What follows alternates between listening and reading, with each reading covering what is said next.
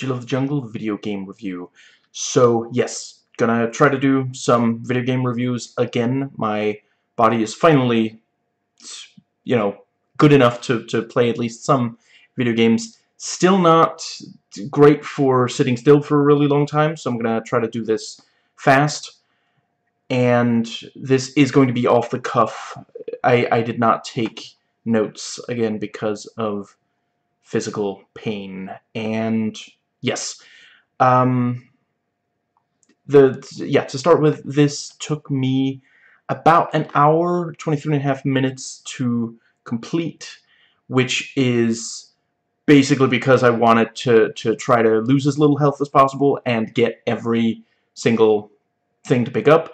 If you don't care about that kind of stuff, probably 50 minutes, maybe even 40 to fully complete. Right.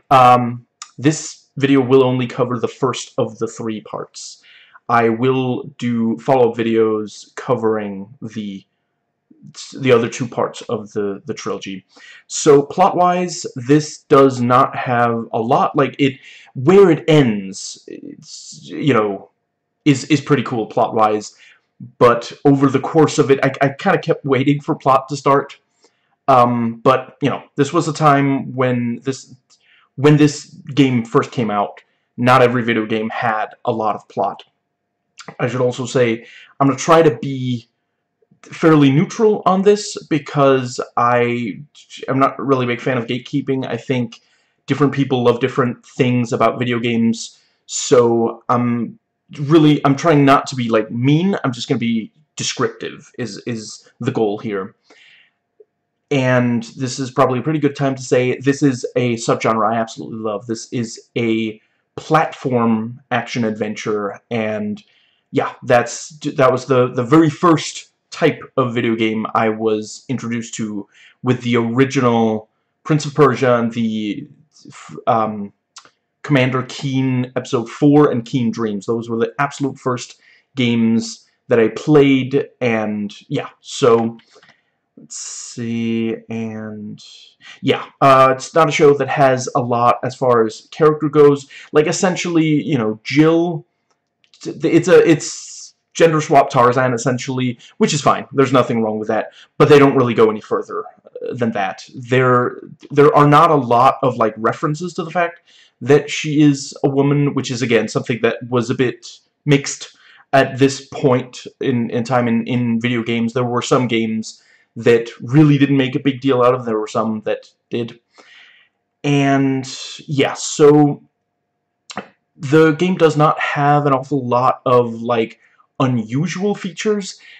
A lot of the time it is basically just you walk, side to side on the screen, you jump, you climb these, like, vines, and you can pick up a couple of weapons, and the weapons are all ranged. It's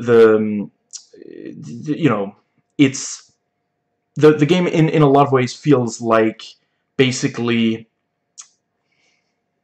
again, not to be mean, it's not quite bigger and better than the Commander Keen games, especially maybe not the first 3 of them, but the latter ones.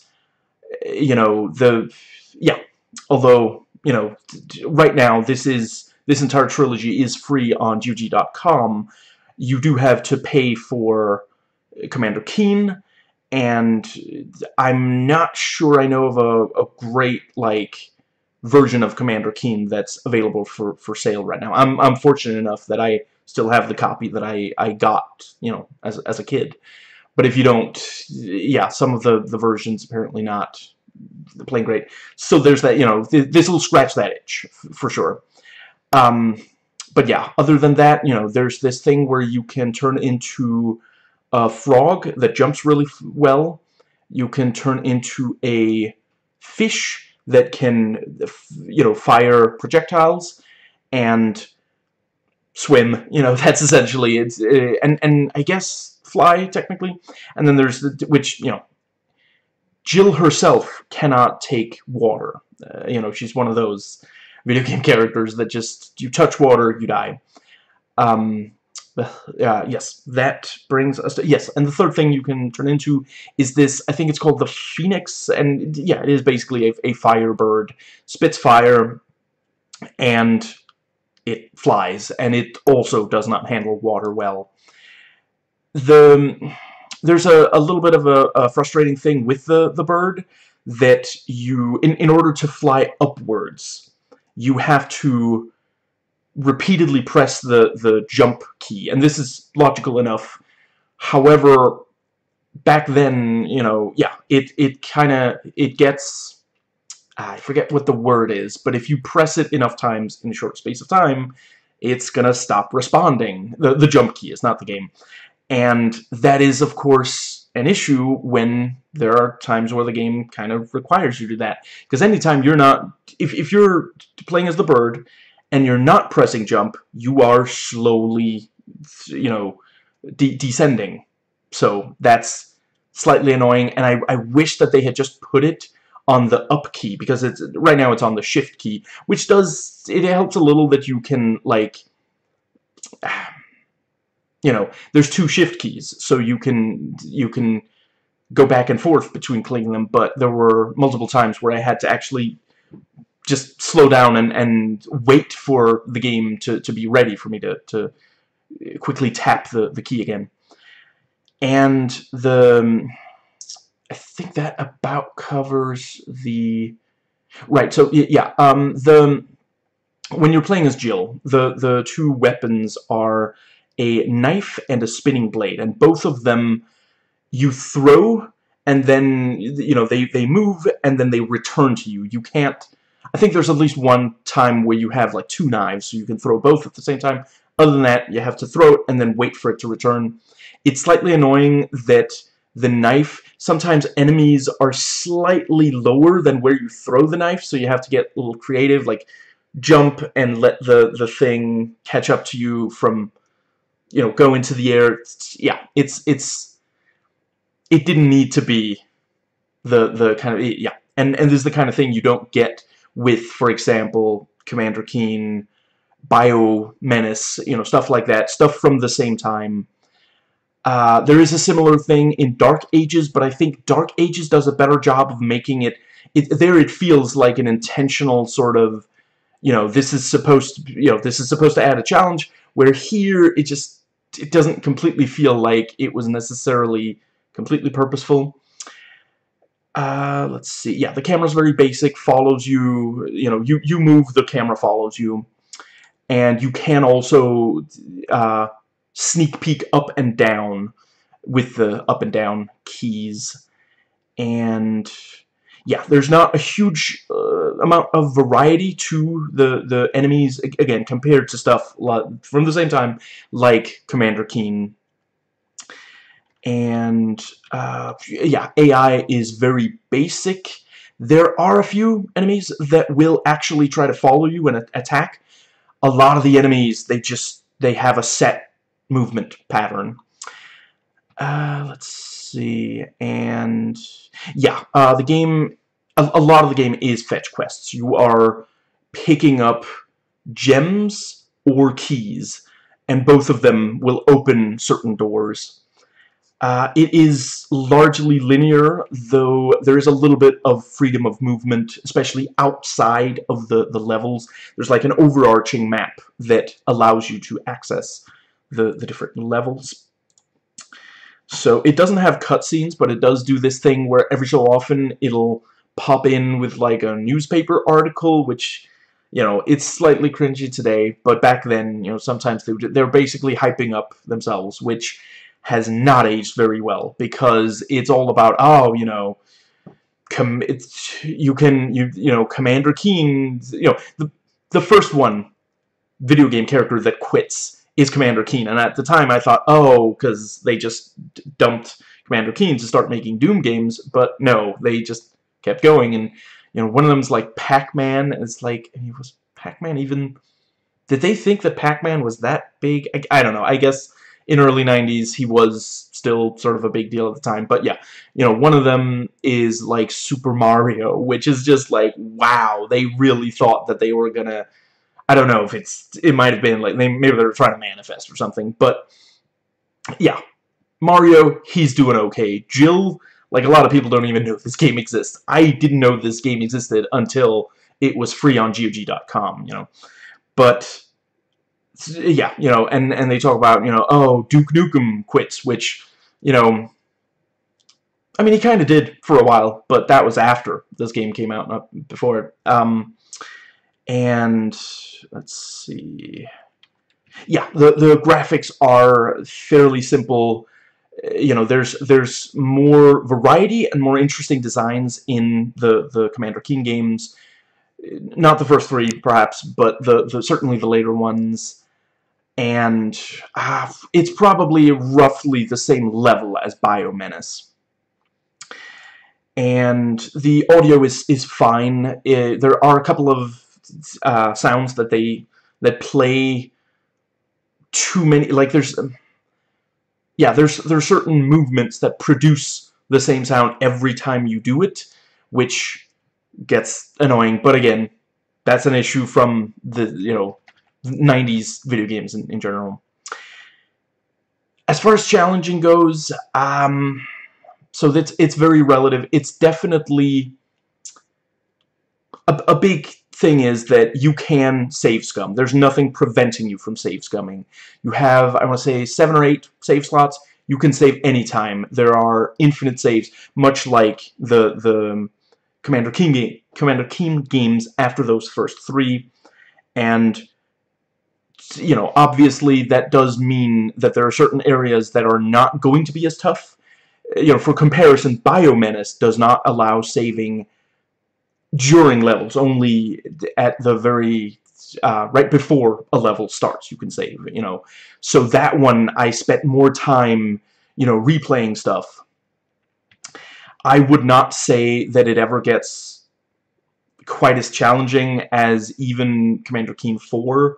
You know, that one has more complex challenges than this one, where basically, like, you're avoiding touching certain things that insta-kill you, you're avoiding enemies, you're lining up shots for enemies. You know, the puzzles are really not particularly difficult.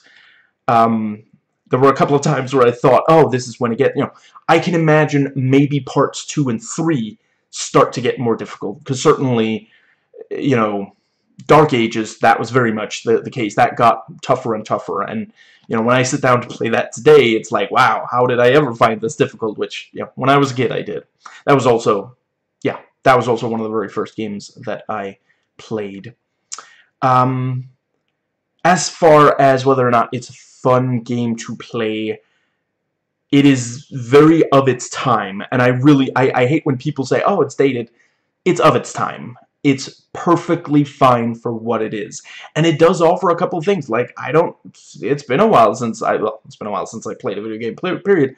But it's been a while since there was a game where I could turn into a bird, you know, and yeah, you know, swim underwater in such a, yeah, like a fish, you know, and yeah, for stuff like that, you know, and you know, the fact that, yeah, currently free on GOG.com doesn't exactly hurt, as far as, you know, I would say it's primarily, like, if you, like me, really love this sort of thing, yes, it can be pretty fun, and you'll, you know, once again, it's free, it's just an investment of time.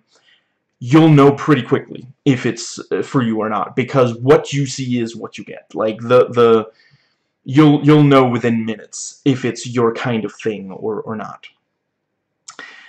And there's not a lot of replayability, because basically it is just, you know, you're collecting stuff, and that increases your points, and the apples you can collect in, you know, replenish your health. And I think they also extend your health bar somewhat. Yeah, you know, that's, like, you're either gonna be just kind of rushing through the game and not really care about that, or you're gonna try to be a completist about it, you know, like I was. And once you, like, I might play this again, but it wouldn't be because I thought that there was something I could accomplish that I didn't the first time, you know. It's not one of those games where if you return to it, there's stuff that, you know, let's see, and yeah, I didn't really run into any bugs or glitches other than the, you know, yeah, what I've mentioned. And there was one place which I hate when this happens, because this is one of those games where it feels like, oh, I mean, I guess I can just, if I'm careful, I can complete the entire game without losing any health. I almost got there, but there was this one place, no matter what I tried, it seemed like I couldn't not touch the thing that hurt me, which hurt me. But, yeah, beyond that, you know, it's not, like, super buggy and glitchy, at least in my experience. And let's see. So yeah, the setting, you know, you're running around this jungle, obviously, and there is a decent, you know, so there's like these old ancient, you know, structures in the jungle, and some of the time you are just running around. You know, there's trees, there's vines, you know, there's water. There are, yeah, there's a decent enough variety to level design to yeah, settings, as far as, you know, they somewhat limit themselves with this concept of, you know, yeah, like, I'm not entirely sure when it's supposed to be set, but it feels like it could, you know, over the course of this one, certainly, feels like it could have been set, like, 100 years ago or something, where, for example, you know, a Biomenace, I want to say, is, like, present day, so is Commander Keen, and they have, like, aliens and such. So, you know, there's a ton of possibility for creativity there. The level design itself is perfectly adequate. You know, there's enough variety. Like, I will say, at the very start of playing the game, I was like, oh, is this all it's going to be? It's not. You know, you get a little bit further into it, the levels get more complex, and, you know, still wouldn't say it's not quite as, like, you know, there's levels in Commander Keen 4. I know I mentioned that game way too much. I love that game. What can I say? There's levels in that where you pretty much have to, like, sit down and think, okay, where am I going? How do I get there? What do I do when I get there? And that just never really happens with this one. You can pretty much just, you know, you see a switch. You're probably meant to flip it. There's like one or two places where you have to get a little creative with that sort of thing, but a lot of the time it is just, you know, go from point A to point B, do something there, move on to point C. That's pretty much it. And right, and yeah, something perhaps my biggest pet peeve with the platformer genre is, and this is often because of, you know, they like to do this very striking visual design. A lot of the time, you can't tell until you touch something if the thing you're looking at, with its striking design, helps you or hurts you. And that's something where this game, with, you know, the ability to save scum, yeah, it's like, the first time I touched water, you know, because it looks like it looks like she should basically be able to stay in it. It wouldn't like reach, it would maybe reach her knees or something, you know, but nope, you touch it and you immediately die, you know, which, yeah, but yeah, there's stuff like that. There's a couple of things that look like they're gonna hurt you, but you have to touch them, and vice versa. And yeah, you know, you'll want to save often, and sometimes the first time you see a thing, just save, touch it, then you'll know, you know. So that's not as big. That was a bigger frustration for me in games where you could only save between level. Yeah, not during levels. You know, yeah, stuff like Biomenace, the, you know, Crash Bandicoot 2 and 3, and that, despite the fact that I do love Crash Bandicoot 3. But yeah, I think that covers everything. So yeah, like, for sure, like, I'm glad that I played it. You know, this is, like, hypothetically, if this was just a miserable experience, it would have been like, well, I should have just played one of the Commander Keen games again, you know. But no, it was an enjoyable experience. 7 out of 10, you know, for its time, for the limitations of it. You know, this was also apparently, like, I read the Wikipedia for it, and this was, hold on, I'll have it momentarily. So this was, let's see,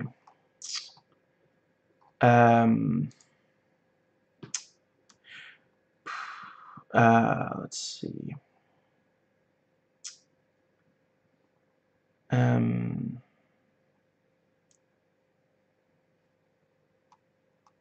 oh, maybe I was thinking of something else. Oh, never mind. Anyway, but yeah, right. One thing I will say, this is one of those games, like, they could have easily just had you constantly as frog, fish, or bird, but they actually use it sparingly, so it ends up feeling special, which I really appreciate, you know. So they did a good job on that. And let's see. Yeah, as far as, you know, if you're just like, if you, you know, the as far as collectible stuff goes, I saw someone point out, I think it was one of the GG.com reviews, you know, most of the time it's just the apples. So yeah, for sure, you know, if you, that's, I understand why that annoys some people. I didn't care too much, but yeah, it definitely, again, you know, if you're playing one of the Commander Keen games, there's way more variety. Like, there's a lot of the stuff you can find is just like, oh, that gives you a certain amount of points. But, like, there's a ton of different ones, you know. But yeah, that is it for this one.